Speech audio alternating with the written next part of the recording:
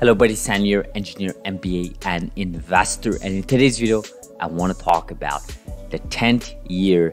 It's the 10-year anniversary for CRISPR-Cas9 paper published by Jennifer Doudna and Dr. Charpentier. I want to talk about all of that here in this video. So this is the article, guys, what you're seeing on the screen. This was published basically 10 years ago, officially today. And its title has a programmable dual RNA-guided DNA endonuclease in adapted bacterial immunity. And you can clearly see here a couple of names here, which obviously Dr. Doudna and Dr. Charpentier being the most recognizable here names. But there's also Genek here, Dr. Genek here. This person here was actually mentioned in Isaacson's book, if some of you read it. So you have a whole chapter on this gentleman there. And obviously, there were a couple of other individuals here involved with getting this paper out there. Just as a reminder, as the courts ruled a few months ago, this paper was not necessarily the first paper to talk about CRISPR-Cas9 on human cells. Of course, that is from Dr. Zhang and his team just about 9 years ago or so on. Although Dr. Doudna and the team there published a paper just a few weeks after officially got it published. I think the whole book goes into it. I'm not going to bore you guys into it, the book from Isaacson, but they go over the whole race. It was basically a race at that point. But this paper is officially the first one, and this paper led to Dr. Doudna and Dr. Charpentier winning the Nobel Prize in 2020. If you guys remember, in late 2020, it was announced that two Nobel Prize winners would be Dr. Doudna and Charpentier, Dr. Charpentier. Unfortunately, Dr. Zhang did not win a Nobel Prize there for his paper in 2013, but a lot of people expect that he may end up winning something in the near future. We'll see where that goes with that. But this is really great news. I think this is amazing, guys. I mean, we've come such a long way.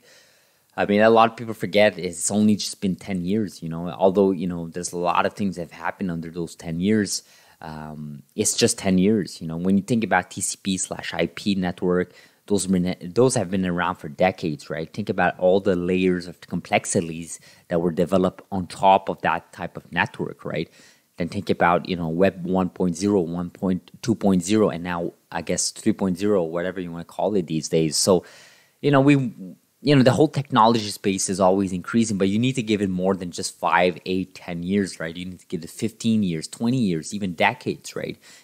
That's how you develop a whole new technology that was never developed, never explored in the past. And now today is being used on humans, therapeutics purposes, like we've seen with numerous programs that we've been covering extensively in the recent years. So this is great news.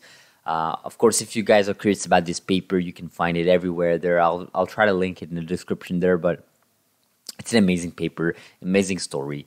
And of course, where we are today, I thought it was appropriate to sort of talk about yesterday's video. Well, it wasn't yesterday. I made no video yesterday, but 2 days ago, I made a video on New York Times covering CRISPR, titling as Learning to Rewrite the Code of Life.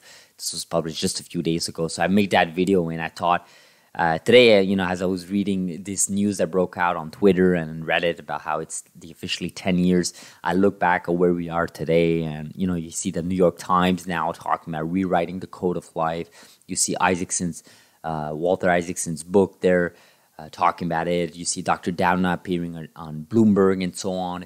You see all these companies, amazing companies, publishing amazing data. And then you see these private companies like Mammoth, Sherlock, and so on, sort of preparing Prime Medicine, preparing for them to be the next generation of genome editing companies or CRISPR companies. So lots of things that have happened in the last 10 years. I think, you know, the most notable one, in my opinion, is the data for CTX001. I think that has solidified everything you see in these research papers. I mean, it's amazing to see a research paper like this published. That's how it starts. But, you know, I think it goes beyond that. I think we, as investors of public companies, traded companies, in the American company, in this case, and the stock market, we're interested in how these companies are faring. I mean, as much as these research papers can help you, your investing thesis and so on, ultimately, there's no way for you to invest in a company if there's no company that exists. Obviously, CRISPR Therapeutic leading the market share with CRISPR-based therapies and having an amazing program like CTA001. Then you have companies like NTLA there with the NTLA 2001 with in vivo approach. And then you have Caribou trying to tackle the CAR T cells with their Sheldon's RDA technology. So amazing things are happening in this space. Amazing things are happening. But of course, we're going to have to see where this leads us, where the next 10 years lead us. Let me know what you guys think, of course, in the comments below. Like always, thank you so much for watching. I am in Montreal this week, so hopefully you guys appreciate this new setting for the couple of videos here. So I'll see you guys in the next video. Thank you so much for watching and have a beautiful Wednesday. Thank you.